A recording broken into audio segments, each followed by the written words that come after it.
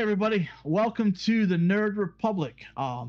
Real quick before we get into things, I just want to let everybody know we have changed the name of the channel. Those who've been watching us for a while, watching our Bad Batch discussions, you may notice that we've changed the name. If you're new here, cool. So from now on, we are the Nerd Republic. So nothing's changed; just the name on the tin. So with that, we're going to go ahead and get into it. Today, I am joined by a couple of fellow nerds. I've got the Trios and the Fire Greska, and we're going to be discussing and going over Mandalorian Season 3. It's Episode 1 for Season 3. They titled it Episode 17 on Disney+. And the title of the episode is The Apostate. Greska, Fire Greska, how are you doing today? I am doing great. I am ready to talk about Grogu. I know you are. Trios, how you doing, sir? I am doing fantastic. I mean, Mando just came out. Bad Batch is still running well. Like, it's good. We've got two good Star Wars shows going right now, at least. So I'm doing good. Yeah, I would say that yes, we have two good Star Wars shows, which is always a joy. So this week's episode of Mandalorian, we've got our director is, and I'm probably going to butcher the name, and I apologize. It's Rick Famuyiwa. And then the writer, of course, is Jon Favreau. We've got Pedro Pascal returning as our wonderful Din Djarin. We've got Katie Sackhoff as Bo-Katan. Carl Weathers as Grief Karga, and Emily Swallow as the Armor. So we're going to start off with some spoiler-free thoughts. So Trios, we're going to start with you on spoiler-free things. Well, I mean, you're starting to get into the area where sometimes, since they've developed a following and all that stuff, they'll start slacking on production quality and stuff. Usually you see that between seasons 3 and 5 of a show. They haven't done that at all. This season's quality looks to be the same as the first two seasons. The writing's been excellent. Set, costumes, everything looks fantastic. Still love the music. Like, Mandalorian music is on point. Yeah, I really enjoyed this episode. They did a lot of fun things. I can't wait to really get into it. I agree. Yeah, there's some stuff in here where I couldn't. It was really hard to tell if it was actually like CG or puppetry. And we'll touch on that a little bit when we get into the spoiler section. But yeah, the production value's really good. Fire Greska, your spoiler-free thoughts. I really enjoyed this episode. I agree with you. There are things that I couldn't really tell if it was a puppet or if it was CG. However, Baby Yoda or Grogu, yeah, he got lots of screen time, so I'm happy about that. I mean, at this point, he is a main character. Yes. After his decisions in season 2, he is just as much of a main character as Din is. So, well, cool. You guys got any other spoiler-free things before we move into spoiler territory? Mentioning his decisions from season 2, I think it's going to be very interesting, even just looking past the Mandalorian. Internet, forgive me for saying it, but if Grogu survives the entire Mandalorian series, seeing where they put him and what other main canon he comes into down the line, because another Yoda species that can use the Force with Mandalorian training, like Boba Fett uses the Force, that's mildly terrifying to me. So it'll be cool to see if they start incorporating him into further down lore. I agree. But I think he'll be okay. So, all right. Fire Greska, any other final spoiler-free thoughts? Or are you ready to get into it? Just a quick comment on what Trios just said. They're not going to kill their biggest moneymaker they've had since they introduced it. I don't know, man. It worked for Game of Thrones. A lot. Grogu's too much of a merch spot. Yeah. All right, cool. Well, we are going to move into our spoiler section here. So if you have not seen the first episode of season 3 here, please go, just put a pause on this video. You don't have to close it down, just pause it. Open up a new tab in your browser, go over to Disney Plus, watch the episode, and then come on back. You can join us in discussion down in the comments, and listen to our thoughts and realize that we're a bunch of nerds. So this is your spoiler warning. Hey, I'm the Jake the Nerd, the General Director here at the Nerd Network, and I would like to invite you to take a look in the description of this video at our Linktree page. It has our Patreon. If you like what we do and would like to see better and better content, please consider supporting us financially. Whatever tier you choose, you do get a little back from us, from the basics of a community of nerds you get to hang out and chat with in our Discord, all the way up to some swag items, or getting to appear on a Nerd Network show. Take a look and choose the tier that is right for you, and we would love to have your support in what we are doing here. Enjoy the rest of your content. All right, welcome back, everybody. We are going to kind of dive into the episode now. Spoiler chains are off. So guys, I want to start off with kind of our thoughts on the episode just as a whole. We had pretty much a little bit of everything in this episode. It's pretty much a 30-minute Star Wars movie. We get the big monster fight with the giant crocodile. We get a Western shootout on Navarro. And we get a rarely seen, especially in live action TV stuff, space battle. I love space battles. And we get one of those in this episode. So Fire Gresker, we're going to start off with your thoughts on kind of the episode as a whole. So, first off, we were talking a little bit about this prior. I think it's pretty sad that one of the most feared types of bounty hunters in the entire galaxy, the Mandalorians, get into a fight with a giant lizard, and they're just getting demolished by a giant lizard.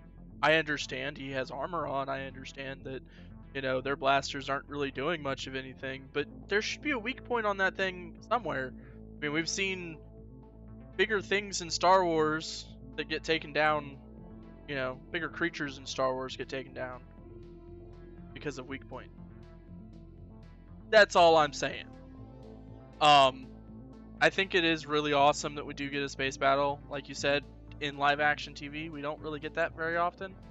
I can't really attest to any of the animated stuff because I have not seen any of the animated stuff. But in live action, we don't get very many. I don't even think in the movies, prequel, trilogy, or the sequel, any of the 9 movies, I don't think we've got that many. And we got tons of it in episodes 1 through 3. Yeah. But yeah. But to see the Mandalorian in his little, fighter that he has, getting into these space fights was really cool. And I couldn't help but laugh because he's sitting there teaching Grogu how to do it. So, I thought overall it was a really good episode, though. Yeah, I will say in the Mandalorian's defense, you go try fighting a T-Rex or a giant crocodile and see how you fare. Also, we have seen people struggle with giant monsters. The Republic was barely able to contain a Zillo beast in the Clone Wars series. So it's not out of the realm of possibility that they could get demolished by. I mean, and you even see it. He eats one of the Mandalorians. He eats a guy armored in Beskar and just chews right through it like it's nothing. So. Yeah. I mean, the body was whole when it went down the throat. I'm not gonna lie. I was expecting a Drax. I really was. From the inside, or like that Mandalorian stumbles out after the blast that kills the croc thing. I was really expecting it. Just like, yeah, we may get eaten, but it'd be like a major callback to Boba Fett. We may get eaten, but we'll walk out in the end.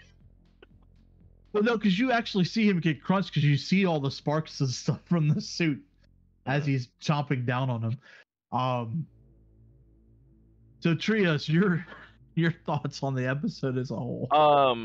I'm with you. Like we did see, like I was sitting there, I was like, somebody shoot one of the rocket pack things at it or something. But we do see him jump onto the toidle.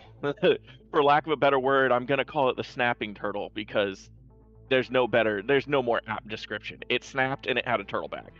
So we did see him place explosives, and those did nothing. Did nothing. Like, this thing's in armor. Like, and they're shooting its skin. It's barely leaving laser marks. We've seen stuff like that. Like the Zillow, as you mentioned in Clone Wars. Like we've seen stuff like that where it just, you can shoot it with a billion different things unless you have some real heavy, like, ship type armaments, you're not gonna make a dent. But yeah, I liked that part. I loved getting to see into the start. I'm not gonna lie, when they first brought out that helmet, I was like, yeah, we're getting Grogu's armor. Like, it was like, yeah, let's go. Because it looked like it was almost the right size. I was like, will they, won't they? And then I saw the kid and I was like, oh, can't wait for it though. Yeah, Fire Greska, don't you be disrespecting the Naboo muscle car, okay? That thing is awesome. To that space fight, I absolutely loved it. I loved when they rolled on and they're like, okay, we've got 4 pirates, I can take out these guys. Oh, more pirates, okay. Yeah, I can take out these guys, and you just see them. Like, I'm just sitting this whole time thinking, this is like a pro gamer Han Solo move. Never tell me the odds. Mando's just like, what odds? The odds are in my favor.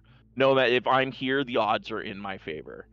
But we got to see some really cool maneuvers, and I think some really, like, the only time I've seen anything that was close to that style of combat, I would say, is Poe. So we got to see some really good combat, and like you said, it was basically a mini movie, and you know, we set up everything. They did a beautiful job of setting up everything in this episode. You got to see a little bit of backstory on the Watch, or the Mandalorians that don't remove their helmets. You got to see that we're probably gonna have Grogu become a what do they call when they find somebody and induct them into the Watch? What were they called? I can't remember. Foundling. Foundling. Yes, we're probably gonna have Grogu become a foundling. You got to see what the main plot, or I expect to be the main plot of this entire season, is going to be. And we're starting to see Mando get pulled into the Mandalorian lore more than he wants to. He just kind of wants to do his own thing, but, you know, due to whatever, he's become the Apostate and he's exiled, and to me, it feels like he's like, I want to go, I want to settle down, I want to help Grogu, but I can't be estranged from my family and successfully do this. And I don't think he can raise Grogu as a foundling without the Watch's help, especially the Armorer, who seems to be the only person who has this knowledge in the entire galaxy. So yeah, this episode was loaded, and I'm amazed at what they did in 35 minutes. Like, it felt like a full hour. It really did. Yeah. So 2 things that I want to point out in response to you there, Trios. Number 1, Snapping Turtle, maybe, but not really, because of, number 1, it looked like a crocodile. Number 2, it did a death roll, which is something Very only croc. crocodiles do. Napping croc. No, no, definitely very crocodilian. But also something that I was waiting to see if you guys pointed it out or not. We, as far as I know, we were introduced to an entirely new species in this episode. With the pirate captain. I think I have his name here somewhere. Ben? I think it was Ben. It was something. Began with a V. I thought his species. Glorian Shard. There we go. Oh, the Pirate King. Okay, I thought you were talking about Yes. the guy who was like, serve me a drink. Like, no, No, that- cool. Go away. That guy is a Nycto. Yeah, I was gonna say I could have sworn we saw his species in. We've seen it in a lot of things. I remember it from the Clone Wars. Yeah, well, there's also a green Nycto in Resistance. Yeah. Has anybody else seen Davy Jones feels from the Yes, Pirate King? absolutely. I'm just expecting to hear organ music in the background, like, oh man. So yeah, we got a brand new species as far as I know with Gorian, which was cool. But so this kind of moves us into our next discussion point. The Anzellans are so adorable. I mean, I know we saw one in episode 9, but the Anzellans, especially in this episode, they were the biggest thing that I could barely tell if it was CGI or puppetry. Because of the way that they were moving very stiff as if they were puppeted, which was really cool.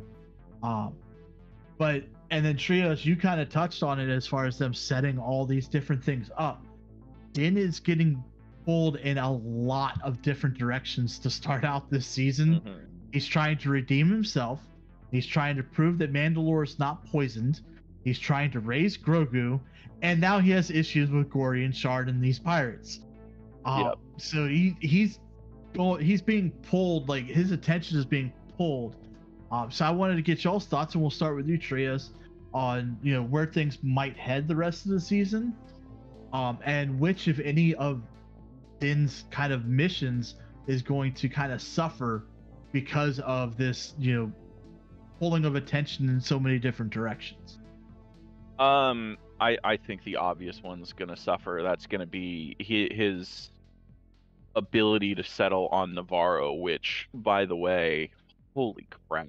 Like, Navarro went from Tatooine-like dust world back scum pawns to, like, good lord, it looked the closest. It looked like the palace, the retreat palace from Naboo from the Clone Wars sequel. Like, they've made an amazing change for that planet, and I really like what they did there. And I really liked that he's like, yeah, I've got a plot for you, man. I need a marshal. You're good with guns. You've got this kid that you're trying to raise. Like, the stars are aligning, man. And he's just like, I can't. And that's the one I think we're gonna get the draw to. And I'm really hoping they kind of play on that, where they get to where it's like he just wants to settle down. Kind of oh gosh, what is it? The Doctor Who with Matt Smith, where it's a good man goes to war. He doesn't want to end up with this, but he's gonna get dragged into it anyways. And we do see that with can't remember her name, Starbuck. I always call her Starbuck because I always know her. Yeah, I will always know her from Battlestar Galactica. She did such a good job in that. She's doing a great job in this. But Bo-Katan, you go lead them, swing that thing around, and they'll follow you anywhere. He's going to be the reluctant once and future king, I think, is what he's going to get pulled to. But we'll see. That's probably going to be season 4, seeing him get pulled into that once and future king. I think we might see hints of it in season 3 if they go that route. But right now, I think his I want to settle down is going to suffer. The show does seem to have a consistent pulling him towards the mission he doesn't want to do the most. And right now, I think that mission that he doesn't want to do the most is uniting the Mandalorians. And so I think we're going to see him get pulled into that, trying to recruit help to go check out Mandalore. Yeah, I think that yeah, he's gonna be very much like an Aragon character. Aragon was kind of the rightful ruler of the humans in the Lord of the Rings, but he really didn't want to do it for a long time. Firegreska, your thoughts? So I agree with a lot with what Drio's saying. One of the things that you don't have in here is we need IG-11. One of the smaller plot points, I guess you could say, of this episode was him going to the Anzellans to repair IG-11. But they need the memory chip, and I think that's going to play a part before he tries to go to Mandalore, because I completely forgot about that. Good call. Yeah, yes, that is another quest that he has on top of all the other ones. Yeah, Yep. I mean, he needs to find the memory chip, right? And he didn't specify why he needed IG-11, because Grief is telling him, "Hey, look, we can find you another droid." No, I need that one. I trust him. Okay. Why do you need that one? Like, I think that's going to come into play at some point. Because they established that back in season 1. They established that he does not trust droids at all. Right. Mm-hmm. The fact that he trusted IG-11 was a huge character step for him. Character development. Yeah, I forgot about that. It's been a while since I've seen. But yeah. But yeah, we're gonna see that come into play, and I think we're gonna see that come into play before he tries to go to Mandalore. Originally, when he went to the palace to go see Bo, whatever, I thought he was going there to get a memory chip for IG-11, and then we see a K2 unit, which was really awesome. But yeah, the lack is definitely gonna come. The lack of him not being able to complete goals is going to be that settling down. I don't think we're going to see him do that, because he has, trying to prove Mandalore is not poisoned, and trying to find the memory chip, and avoiding space pirates, and raising Grogu, and By the way, I have Excalibur, and yeah, exactly. This show really does seem to be turning into one more thing. Like, right. Every time he finishes something, one more thing. Well, Yeah. it's like that saying: you cut off the head of a Hydra, 2 more grow back. He completes one challenge, he gets 2 more challenges. So can you do this one small favor for me? yeah. Yeah. Now I do think that he'll get, Grief will keep that parcel for him, and he'll get that as like a side vacation home that he can visit, every once in a while, like once a season or something like that, but he ain't staying for a while. Yep. Touching base on Gina Carano's character, I do like that they threw a bone to the what was she? She was the marshal before. Yep. I do like that they were like, yeah, as soon as all that stuff on Navarro was done, she went special forces recruited her. So I like that they didn't go like, oh yeah, she was killed in this random interaction. So there's possibility if, the bad blood ever settles between them, that Gina Carano could reprise a role and come back, which would be cool. Yeah. Yeah, it was good that they didn't ignore her either. Because that would have been very easy to do, to ignore her, just kill her off screen or anything. So the last thing I wanted to talk about with you guys, Kevin might know more about this than you, Firegreska, because I know that you have not watched a lot of the animated stuff. This is kind of this is almost Easter egg territory for this episode, but it carries a much larger meaning that we already know for what's coming up with Ahsoka and Skeleton Crew. And the casual viewer who doesn't, like you, Firegreska, has not seen, in particular, Star Wars Rebels. would not have made the connection. It's very early in the episode when they're traveling through hyperspace and Grogu is looking out. He's fascinated by hyperspace. Yeah. What? He sees a Purrgil in hyperspace. Okay, I hadn't. I was wondering. I was gonna ask because I don't think I've watched Rebels all the way through, and I was like, when did we establish that there's stuff that can travel at light speed just organically? Purrgil are hyperspace traveling space whales, and they are very important. Spoilers for anybody who has not seen Rebels. Okay, we're good. You've got your spoiler for Rebels. They at the very end of Rebels, the very last episode. Oh God, I can't remember the kid's name. The little Jedi kid. I cannot remember his name off the top of my head for a minute. Whatever.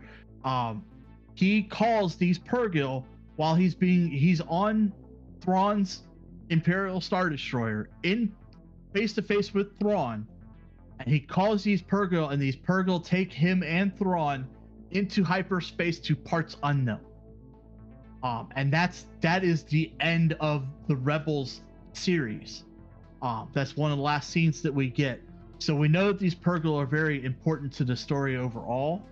It's how Thrawn and the kid got to parts unknown, which is supposedly a different galaxy from what what the rumors are. But Ahsoka and Skeleton Crew are going to deal very heavily with all of that. So I guess it's less of a. I thought you had seen all of Rebels. It's all right. I'm definitely gonna watch it now. So I guess we kind of already answered did you guys know what they were? I'm assuming I did that not. I knew they I were was space like, whales. Yeah, it was either gonna be space whales or something was gonna. I was really like half expecting when I saw Grogu go down and pop up in his arm. I was really expecting Grogu to turn around and be like, "What are those?" But no, because Din was asleep. Yeah, I know. I was expecting him to like shake him and wake him up and be like, "What are those?" But that was also a cute moment, by the way. Snuggling Yes, up it next was. to Din. And I also liked when he landed. Going back to the beginning when he landed after taking out the croc, and you're just like, "Where's Grogu?" And then you just see him pop up out of the little cockpit, and you're like, "Okay, there he is." Grogu also had a very adorable moment when they were in Grief's office. He's just sitting there spitting in the chair. Well, That was good. and I then also liked the hugging. Din Yes, stops the hugging him. the Aunt Zelen. Yeah, that was cute. Din also stops him from spitting the chair, and he just uses the Force to grab the candy and eat the candy. Yeah, that was great. I expected that to be like a background thing for at least 30 seconds, just Grogu doing that, and then Mando going over and stop it. Well, that's kind of what happened because you kind of see him. He's almost like in a faded foreground for a lot of the shots when Mando and Grief are talking, spitting in that chair. And eventually That was Mando just great. comes over and puts his hand on it like, that's enough. Yeah, I love how they're maintaining that. Yes, Grogu is a kid. He is growing up, but he's still a kid. But he's coming into his own a little bit and learning how to use his abilities. And Well, yeah, because he's sitting at the table yeah. and he sees the little snacks. And he's just like, I'll take one of them. Well, I think he was also using the M&M. Force to spin himself around in the chair too. Possibly, maybe yeah. I didn't Because think he about wasn't- that, but there was- that's funny. He's too I guess- short to, he's this That's freaking true. big. And you didn't see him like putting his hands on the table to push himself. Exactly. I was thinking maybe there was a control panel on it and he was just holding the button, or he clicked the button and you had to click it to undo it or something. But yeah, it's funnier if he's using the Force to just spin the chair. Well, That'd I think be great. I have to go back and rewatch it, but I'm pretty sure you can see his little hand like sticking up like this every time he passes around. That you see like this much of his head sticking up from above the desk. I'll have to check it out. But Yeah, that's a good. Put it into slow mo. Put it in like quarter time speed and just watch. exactly. Yep. I thought he was trying to eat the Anzellan at first, not giving it a hug. Thought it was the little frog incident all over again. I mean, Sure, if he was trying to eat it even after the hug. It's like, does the cute thing think this thing is cuter than the cute thing? Because this old thing is adorable. Grogu's not a snake. He's not going to be swallowing the Anzellan. But yeah, this was a really, overall, I think this was a really good episode, and you know, like I said at the top, you know, it had everything that you want in a good Star Wars movie, just condensed into 30-35 minutes. Yeah.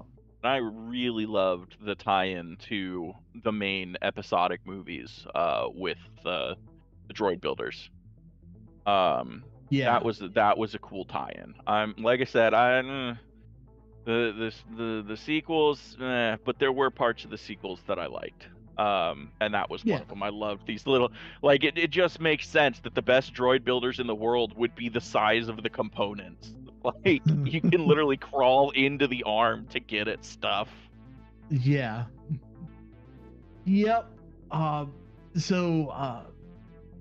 Greska, Fire Greska, do you have any other final thoughts on this episode? Because I think we're pretty much done. The Perkil discussion point I thought was going to be a bigger discussion point with you guys, but you guys are very unknowledgeable, which is cool. Sorry, we have let you down. No. To be fair about the Perkil, I already knew about them.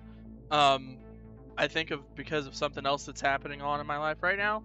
So I knew of their existence, and I knew they were canonized. But I just didn't make the, like, when I saw it in the episode, I was like, oh yeah, that's the space whale that's been canonized. I forgot the name of it though. I didn't, know it was Perkil, but I knew what it was. Funny story. I run a Star Wars D&D game, and before I had watched Rebels and knew about these Perkil, the space whales, I threw space whales just as an absolute joke into the game, and then it was a couple weeks later I was like, wait, they're actually real? This is a thing? I also, like, this is the last thing for me, dude. I want that Naboo cruise. Like, I want that thing. Like, the Mando ship is awesome. Like, yes, I love everything about it. I need like a Lego set of it, a Lego model of it, like yesterday, so that I can put it behind me. Mm-hmm. Like, I love that thing. Also, did anybody else notice he moved the super speed button? I didn't notice that he moved it. No. I was pretty sure, because I thought when we initially saw it, he got, pulled over by the New Republic, that it was on the trigger, and he hit a button on the trigger and it went. But now it's behind a cover. So I may be wrong on that, but I was pretty sure there wasn't a cover to begin with, and I wonder if he had to put that because of Grogu. Probably, it makes sense. I can't get over the star, like the space battle this time, and sure, they really, that was one of my favorite parts of the episode, hands down. Was just that combat scene was excellent. I love a good Star Wars space battle. Did you have any other thoughts there, Fire Greska? Well, so my only question is, how does Grogu get from his little cockpit inside of Mando's cockpit? Because it's crawl space. Okay, I guess. It's the only thing that makes sense. There's crawl space. Yeah. I mean, you do see in the X-wings in I think it's not the Rise of Skywalker, the Last Jedi, when Poe is trying to distract the Dreadnought so we can get in close enough to use the booster. You do see BB-8 go down, and there's a decent amount of space inside the X-wing. So I could definitely see, and it's a completely customized ship with her knowing that there would either have been a droid in that socket or Grogu was going to be in that socket, because Yeah. he had Grogu when she was there, so maybe she was just like, okay, you lost your other ship, but we need some space for him to crawl, and there's probably a maintenance to be able to get to the vehicle. There's something there. Yeah. Okay. Definitely. That's fair. All right. Well, I think that about wraps up for Mandalorian. So, Trios, why don't you tell all these wonderful people out there in YouTube land where they can find you, what you're up to, all that good stuff. You cannot find me in YouTube land. I generally am not huge on the social media scene. As usual, I'm kicking around the network. You can find me here. You can find me on Discord if you're part of the Discord. Shoot me a message if you want to chat, engage in conversation. Sometimes in the video below, but yeah, just kicking around the network mostly. Awesome. Fire Greska. They can find me at FireGreska on Twitter, Twitch, Instagram, and YouTube. Currently doing a RPG playthrough of Kingdom Hearts Birth by Sleep on critical mode, so that's fun. And you can also find me here on the Nerd Network. I'm doing various things around, so you can contact me through that too. Cool. And I, as always, can be found at Darkside Malik on Twitch and Twitter, as well as here on the Nerd Republic channel, and doing various, mainly Star Wars content. I do occasionally do other things here and there, but mainly Star Wars content. We've got Mando just started. We do Bad Batch reviews and stuff. We'll be doing Ahsoka and Skeleton Crew later this year. Well, we thank you guys for hanging out with us, listening to a bunch of nerds talk and laugh about Star Wars. And if you could, give us a like, subscribe to the channel, comment down below. All that stuff helps the algorithm, helps us be able to provide more content to you guys. So until next time, may the Force be with you. Hey, thanks for tuning into this video here on the Nerd Network. John, what else do we have here on the network? Well, make sure you check out all of our shows and our new shorts. This is something new for us, and we've been having a lot of fun with it. But we cover, with both of these, we cover big franchises and some more of the niche entertainment that you may or may not already be following closely yourself. Our primary shows include Nerd Talk. Obviously, this is our premiere show. This is where we go over reviews of current shows as they're current episodes of shows as they're coming out, and reactions to trailers as they happen. In addition, we have Adventures in Nevermore. This is a real fun series going through a D&D game and all the hilarity that ensues. We also have our show Nerds in Conversation. This is a social commentary show taking subject matter and headlines and going through them from a nerd perspective in a more interesting way.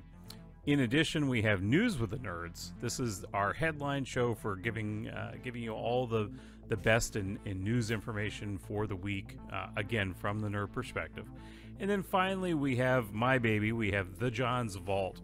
It's our journey into retro content. We basically review movies that are important to me, that I love, that I've known for years and years and years, and Jake here has never seen.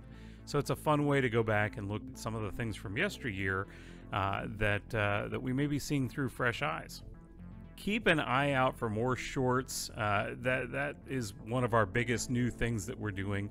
We're going to have plenty of those coming out as well.